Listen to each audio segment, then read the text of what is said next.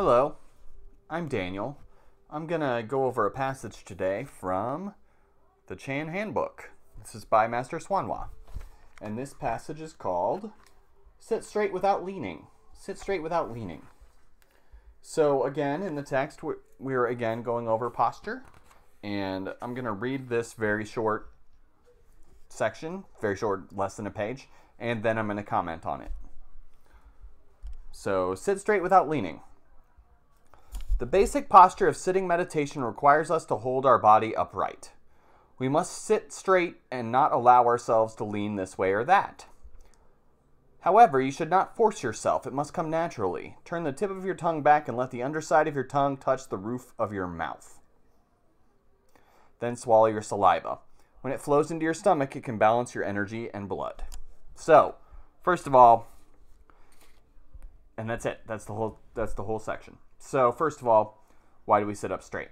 We sit up straight. I've always found that when I start to slouch, my mind starts to wander. But also, if you slouch for a long time, eventually your back is going to start hurting. And sitting up straight promotes alertness as well. So that's why we're told to sit up straight.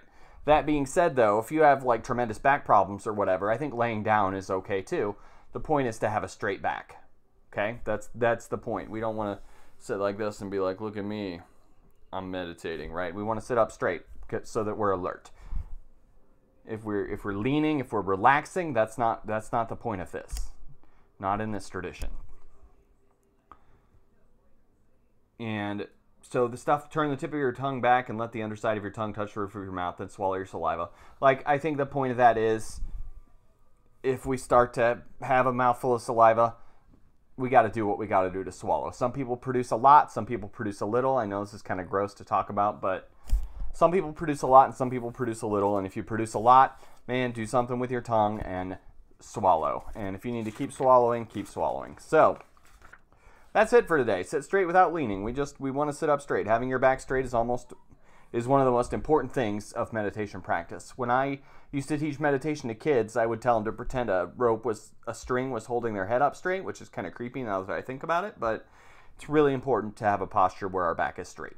We tend to think that the mind and body aren't connected, but they are. A straight back helps us straighten our mind. So that has been Sit Straight Without Leaning. And again, there's a link to acquire a copy of this book in the comments, and that's it. So thank you for taking the time to watch this video. Have a good day.